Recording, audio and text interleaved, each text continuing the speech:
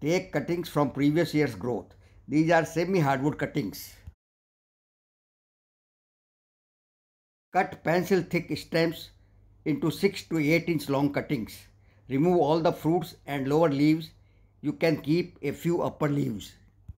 Wrap the cuttings in a damp newspaper while you carry them at your home or prepare for other things.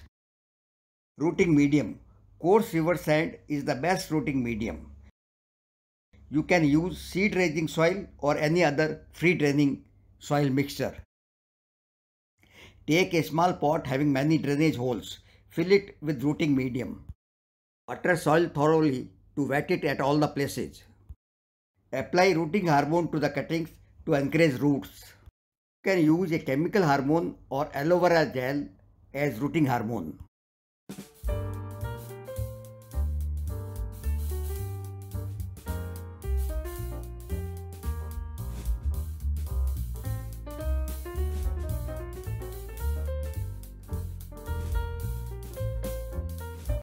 You can plant more than one cuttings in the same pot.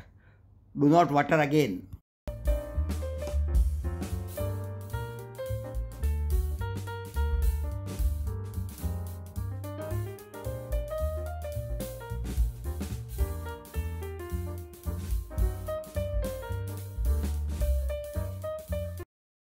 Enclose the pot in a polythene bag to create high humidity around the cuttings.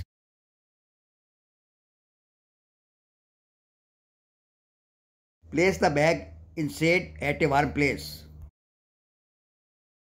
Open the bag every 10 days and spray some water on soil if it looks dry. Remove fallen leaves and any cuttings that has turned black. Close the bag again. New growth will emerge in 3 to 8 weeks depending on the temperature. After 3 weeks, new growth has started to emerge. These cuttings do not move easily, showing roots have started to grow.